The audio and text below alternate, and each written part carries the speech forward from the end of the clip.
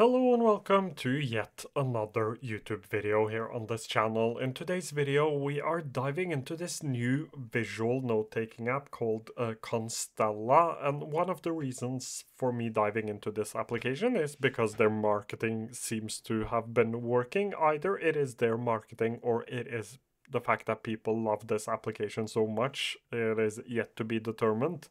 But they have been in my comment sections, especially on my Medium articles. There has been a couple of people commenting about this application on like every single post, everything from like journaling to visual note taking, and it is either marketing gone right.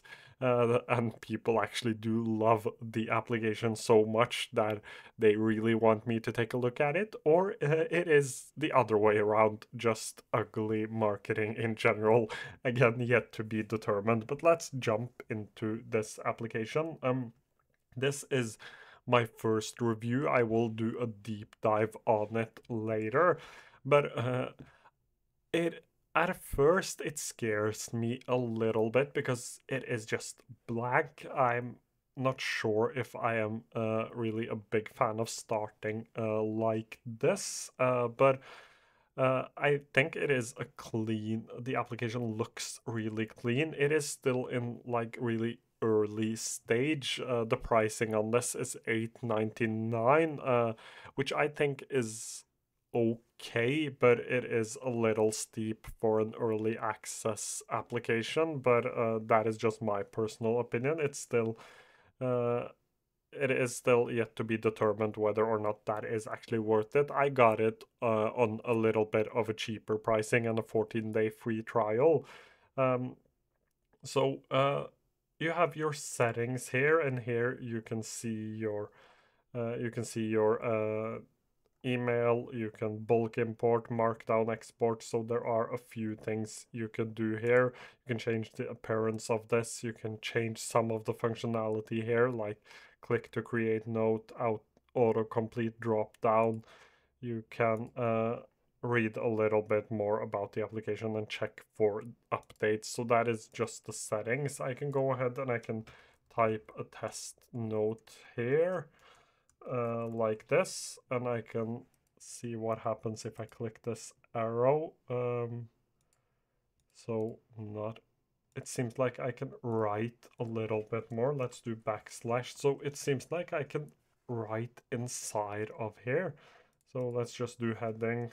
Let's do test. Let me try with markdown actually. So it works with markdown as well. Let's do backslash and see what we got here. So we have subheading, quote, bullet list, numbered list, and code block. So that is your options. Let's see if we can do test note 2. The point of this application is that AI will actually connect things together, which is an idea I do really like, but it is yet to be determined if it works.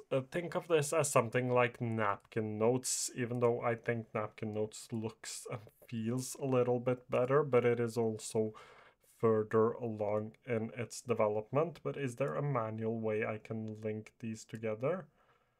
So like this should work. So you actually have to drag them into the middle of the board, which feels a little weird, but not the worst thing. I'm used to like when I drag these that there are on the bottom of or the top or left or right of the board. That is just a visual thing. And I can also actually just drag and create a new note like this. That is actually really cool. I can go into full screen mode of this notes. Can I do tagging here? Because there has to be some sort of information. No tag. There should be an ability to tag, but I can't seem to find it. So the problem with applications like this, especially when there are this new, is that they may be a little hard to figure out how everything works, and that is why I'm doing these first impressions, because because sometimes people want to know whether or not this is an application you can just start and use quite easily. Let me see what happens if I drag these. So that works. I can also remove this. But you also have a level system, which I'm not sure how works, but it is a bit of gamification to this. It is, it has sync as well. Last synced was 7 minutes ago, so let's sync one more time.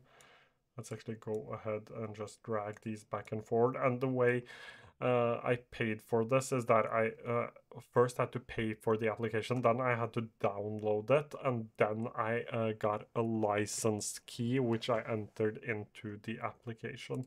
But apart from this, like just having the ability to take notes and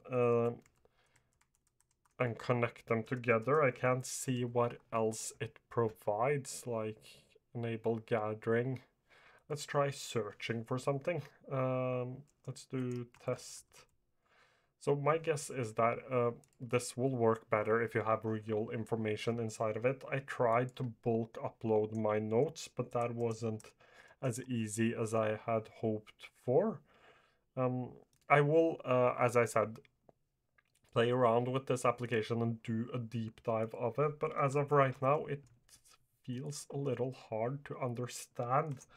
So if I just try this out to see, it just feels a little hard to understand how the overall application is supposed to work. Like, I struggle to get it, and I am a person who spends a lot of time inside of different note-taking applications. So my guess is that for the mainstream user, this might be a little hard.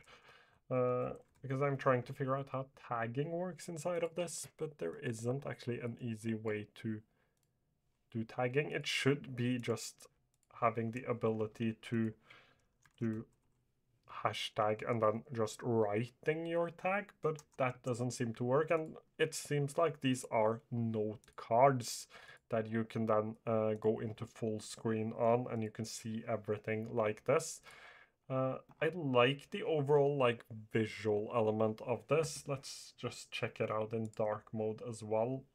If we jump into appearance, Cosmos, and let's try doing extra large. So I like the appearance of this, or I did like it. It doesn't seem to be as good in it doesn't seem to be as good in the dark mode. Here we go. Now it is back to normal. So as you can see, still a few issues. A little hard to understand the application, but I will just have to do a bit of research before I do the full review. One other thing inside of whiteboarding applications, when I hold shift and I try to scroll, most of the times inside of whiteboard applications, when you hold shift, it will scroll from left to right, but you can't actually do that here. You have to actually click on the whiteboard and drag things back and forward. But I will need to figure out how the AI works. I will need to play around with it. But as a first like impression, it feels a little hard to learn and to understand, and maybe even a little scary to get into at first. But as I've said before, my first impression videos can change when I do the full review. Like with Scrintl in the first impression video, I wasn't too happy about the application. When I did my full review, I actually ended up paying for a month because I think the application was much better than I first thought.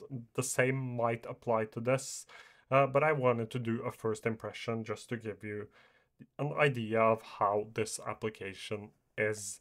As usual, if you have any questions, feel free to leave them down below and I will try to get to them as soon as I can. Thank you so much for watching today's video.